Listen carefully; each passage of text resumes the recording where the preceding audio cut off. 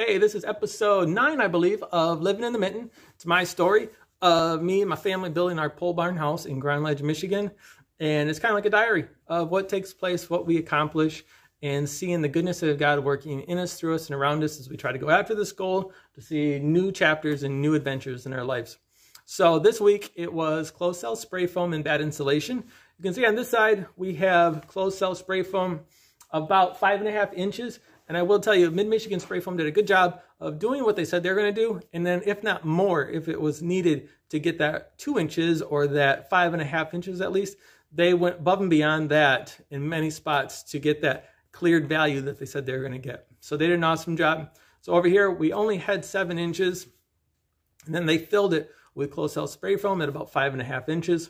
Over here, we had 12 inches, so we had them do 2 inches of closed cell spray foam, and then I'm going to put a batt insulation in there of a R30, so that'll be an R44. And then the walls going around, we have 2 inches of closed cell spray foam, and then I put batt insulation of R19.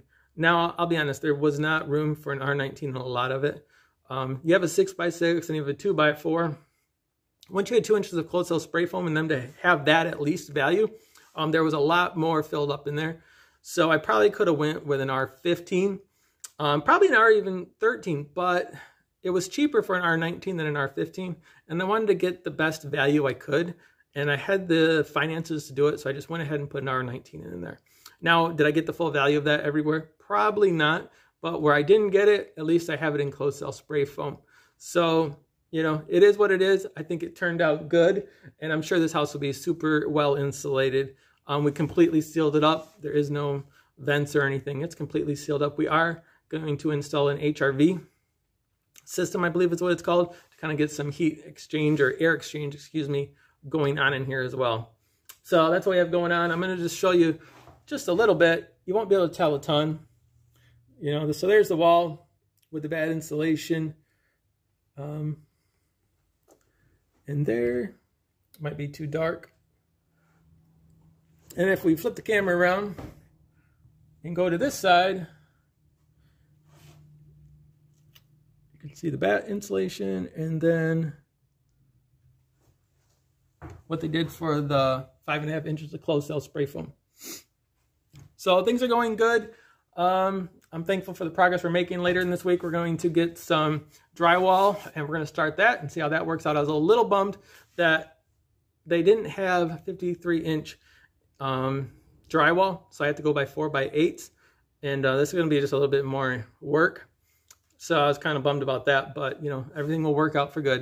I'm just going to continually trust God. I did also want to state a fact about me believing this to be a debt-free house, and I don't want to misguide people or mislead people that, hey, you build a pole barn, it's going to be cheaper, and you're going to be able to accomplish it, and there's not going to be any problems. Right now, I would say I'm not going to be able to accomplish this house debt-free in the natural. So I don't want to paint this picture that, hey, if you build a barn, it's going to be cheaper and you can, you know, do it debt-free. No, I'm trusting God and I'm believing God. It's an act of faith. So right now, it's in the natural. It's not going to happen. I'm just going to continually press in, do what I can, and watch God work it out. I'm not going to worry. I'm not going to have stress. I'm not going to have fear. But I don't want to mislead people that you build a barn house, it's going to be way, way cheaper than a regular house. Now, me doing a lot of stuff myself does save money, but I'm also getting like closed cell spray foam, which costs more than just batt insulation. I would have saved a lot of money if I would have just went with batt insulation. But I'm still believing this to be our forever home, and I want to see, you know, do the best I can and see it last for quite a while, hopefully. So right now, it is not like, hey, debt-free house. No, I'm believing it in faith and going to see how God works it out. And even if I have it finished and it's still owe money on it, I'm going to continually believe it until it is debt-free. And that's my confidence I have in God, that God is for me and he will work things out. And I'm not going to worry, stress, and fear. I'm just going to do the best that I can. Because you got to think of it like this, like, you know, the 3 guys that got thrown into the fire in the Old Testament, they stood up for what they believed and what they were trusting God, that they were going to always pray to God and they weren't going to bow to anybody else. And they got thrown in the fire. Now, this is not a fire by any stretch of the imagination. This is a blessing and it's a joy, just like everything.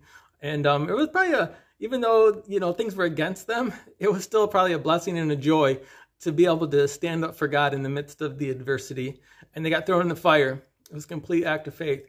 And did they die? No. Jesus was actually there with them, and they lived, and they came out. When they came out, the whole environment changed from that act of faith. So right now, in a very, very small example of that, I'm believing for a debt-free house. Now, it doesn't mean it's like roses and simple and that it's super capable. No, it doesn't seem super capable. It's you're in the fire, you're in the midst of it, of the storm, and you're just trusting God that he'll bring you through to the other side, and that you're going to see those things come to manifest in your life. And then it's not all for self, it's for the glory of God. So when I accomplish this debt-free, it's not because I make a ton of money. It's not because I'm super wise. It's because God is faithful, because God is good, because God is for me, because he wants me to have faith and to trust in him and to share his faithfulness with other people and to see good things manifest in my life and their lives and the people of everyone around us. It's definitely not for self. So I don't want to paint a picture that this is completely easy and debt-free. I believe it will be debt-free and God will work through everything, but it's super not just a barn house, so it's inexpensive and easy. So let's just throw a number out there. I would say around 160,000. Now, some people, 160,000 could be a lot of money.